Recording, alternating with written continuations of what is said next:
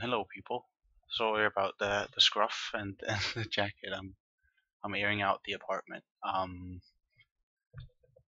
This is going to be another kind of different video, and this is kind of difficult to make actually because I haven't talked about anything like this before. It's just been all my personal experience and whatever. So this is going to be something well different for me.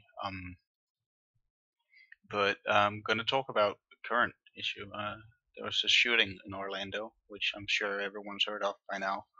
A gay club was shut up by a man named Omar Mateen, who well, yeah, um, that's kind of the gist of it, I suppose. But I'm not really going to be going into the details or anything.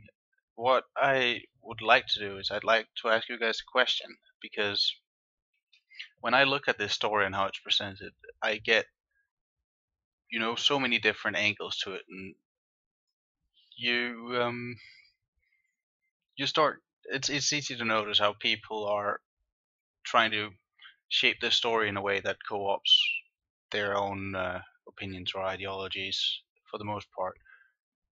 What I'd like from you guys is, in your opinion, why did Omar Mateen kill those people? Was it because he was an Islamist? Was it because he was a closeted homosexual who couldn't come to terms with his sexuality? Was it because of something like toxic masculinity? Was it because he was crazy? Um,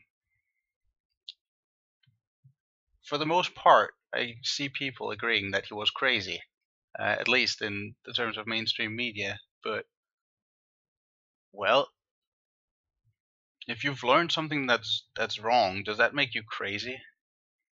It's Anyway. I'm not going to try to get too much into it because I would like to hear your opinions on it, and I would like to hear, why do you think Omar Mateen killed those people? If you're comfortable answering that question, I'd be interested to hear. All right.